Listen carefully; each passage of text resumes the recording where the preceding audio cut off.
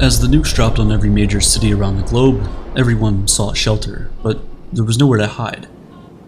In an instant, civilization as we knew it was destroyed. Every server, library, and entity that stored information about who we are, what we did, and how we lived was gone.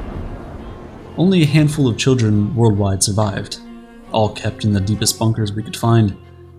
No adults could make it. Everything about humanity before the blast would be lost entirely in around 5 generations. Sure, there are tales, mysteries, and legends, but no historical record of life before the final World War. There's no way our descendants thousands of years from now can know who we were. The story might sound a little far-fetched, but the reality is, for all we know, this could have happened already. Maybe except for the nuclear part, because no evidence suggests that man-made nuclear weapons existed before Oppenheimer. But the rest of it could be true, because there's so much we don't know about the history of our world and humans. At one point we knew more, until the fire. In 48 BC, the Library of Alexandria, located in Alexandria in what is now Egypt, burned down. Historians estimate that at one point the library held over 500,000 documents from Assyria, Greece, Persia, Egypt, India, and other nations. Sadly, as the pages turned into ashes, the most significant assembly of information about the ancient world disappeared. There are a lot of theories about who started the fire. Julius Caesar is one of the most routinely accused people. He was driving his soldiers into Egypt when an Egyptian fleet in Alexandria cut him off. Legend has it that Caesar's ships were outnumbered, so they set all the ships in the harbor to fire. This fire then spread and destroyed parts of the city, including the library. Another theory blames the fire on one of the Muslim conquerors of Egypt, Caliph Omar. The story goes that the scrolls were burned for fuel for thousands of hot baths in the city. But there's some skepticism about why a Muslim would burn Jewish and Christian texts, since they're also the holy texts in Islam. Most likely it wasn't a dramatic fire that started in the harbor or an attempt to make fuel, but a series of events that happened over time to destroy the library, culminating in a fire. But who burned it isn't the real question we have. What knowledge was in there that we missed out on is a better question. What insights did historians and philosophers have about humanity that we'll never know? These are the more essential questions, questions that we might never truly know the answer to. Beyond the Library of Alexandria, what about all the information never written down in the first place?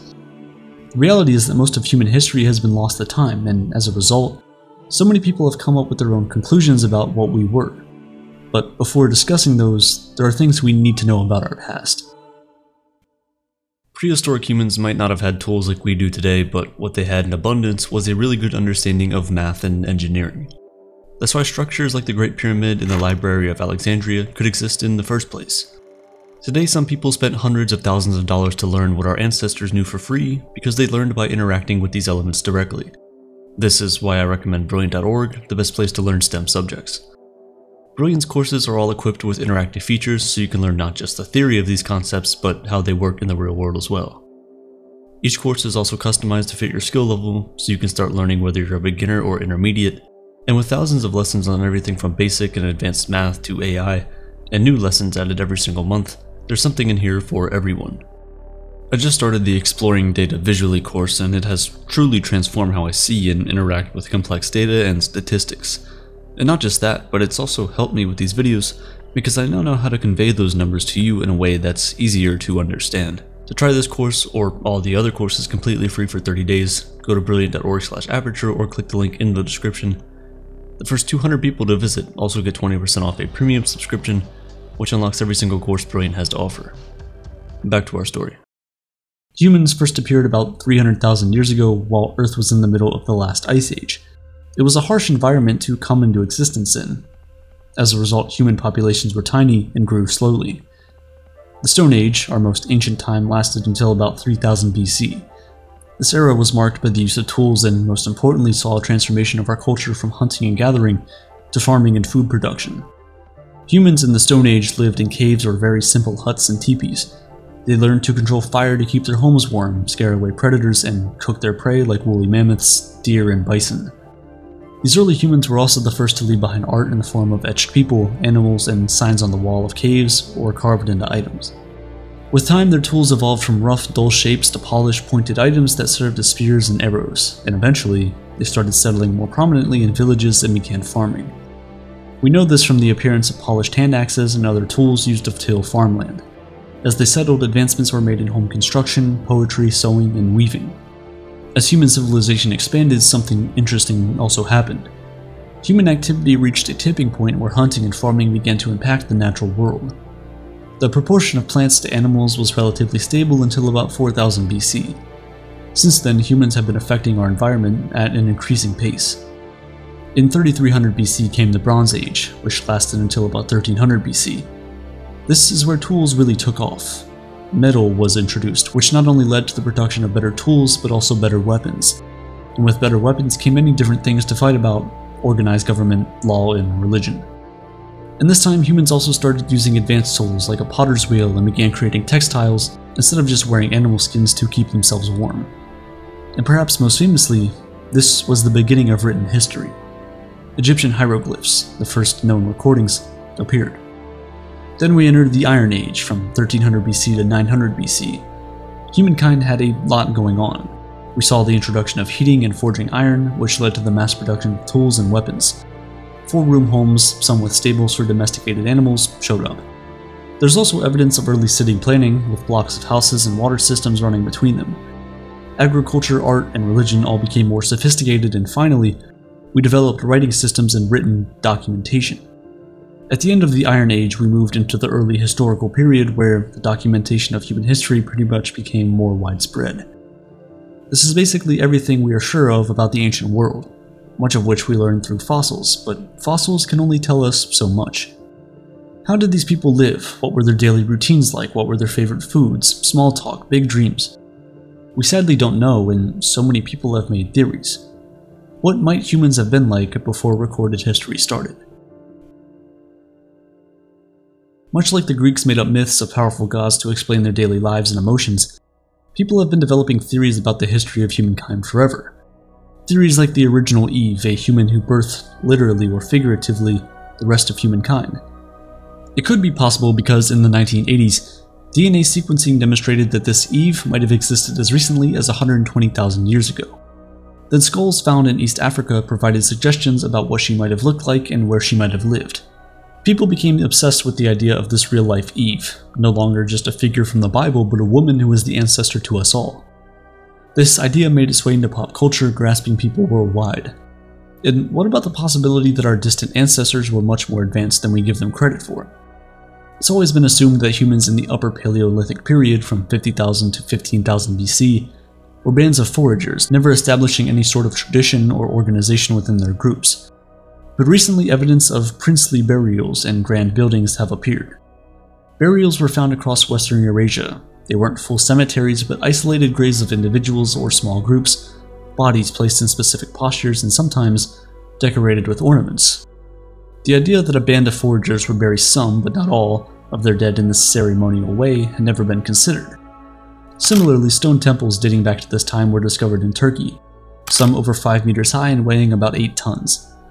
The temples had raised pillars and were linked by stone walls, and each post contained a unique sculpture carved with images of the world ancient humans were living in. Such structures imply the coordinated activity of humans. It takes a lot of communication and teamwork to build something so significant. We always assumed little happened in the Paleolithic era, but perhaps there was more of a society than we thought. Maybe ancient humans in this time weren't moving about in small groups, never settling into tradition or community. Perhaps they had leaders and dynasties. The evidence is murky, but who's to say one way or the other? Theories about our ancient ancestors are constantly changing. For instance, in the late 19th and early 20th centuries, people in Europe and North America thought that primitive humans weren't capable of full consciousness, like they were still savage in some way. Now, no scholar would claim that. Yet some experts still dismiss distant humans' imagination or skepticism of their world. Others have always taken seriously the idea that humans were our intellectual equals. Why wouldn't they have some sort of political system or burial ceremony? It's almost impossible to know, and the questions don't stop with our human history. What about the history of our planet? What came before us that was never recorded? Could there have been a civilization before humans created the one we live in today? To have civilization, you need a food surplus, which frees up most people to specialize in doing things other than producing food. You need farming, and you also need to require specific minimum population density, or you wouldn't have enough individuals to run this theoretical civilization. Is there any way we can know if something like this existed? Fossils could easily miss an industrial civilization that lasted only 100,000 years, which, for the record, is 500 times longer than our current industrial civilization has been around. Since any ancient civilization would have needed energy and the capacity to exploit fossil fuels and other power sources as we do, scientists can theoretically look for worldwide effects that leave traces of this. Perhaps there would also be naturally occurring evidence like remnants of certain fossil fuels. There could also be non-natural evidence, like a product that compares to our plastic use. And you might think that we haven't found any signs of this, but you would be wrong in that. There's been the discovery of a thermal maximum event that occurred about 55.5 million years ago and lasted for about 100,000 years. We found chemical signals and traces of a warming that looks similar to the chemical signals and traces of our current world. It led to a global temperature rise of 9 to 14 degrees Fahrenheit. Could this be evidence of a pre-Ice Age industrial society? According to scientists who explored the issue, probably not. But it is important to ask because we'll never discover anything if we don't ask. What did ancient languages sound like as they rolled off people's tongues? What did they do when they encountered others who spoke differently than them? Were they afraid, or did they have a way to translate? What emotions did people have when someone died? Was it the same grief that we have experienced? What about relationships? Did mothers fight with their teenage daughters?